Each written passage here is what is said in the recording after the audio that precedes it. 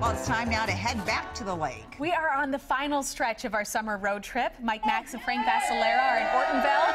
They join us now. They're not alone. Hi, guys. We have a crowd cheering them on. Wow.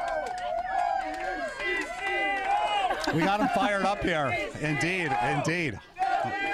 We love the enthusiasm in Ortonville. So Frank. No. Max, he goes crazy with the live television.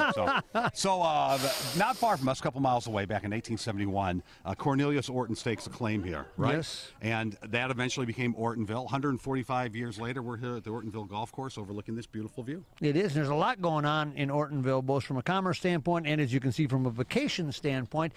But you may, no matter where you travel in the world, find a piece of Ortonville. There's a reason for that. And we visited the business that provides us with just that.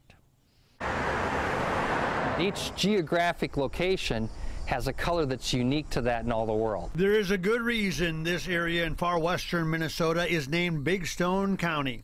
It's naturally filled with beautiful brown granite. For a while was the most popular colored stone in the world. Here at Roush Brothers, they're in the business of taking what comes from 180 feet pits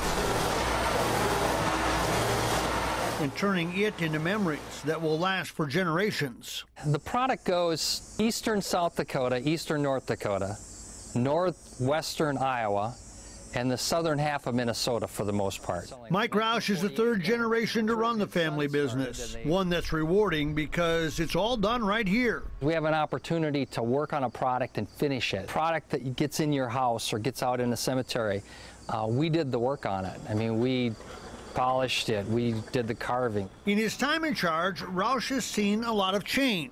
It used to be manual labor. They shaped the stones with chisels, and they didn't have the grinding tools that we had. They would also do the carving work, the names, the flowers, the scroll patterns, all by hand.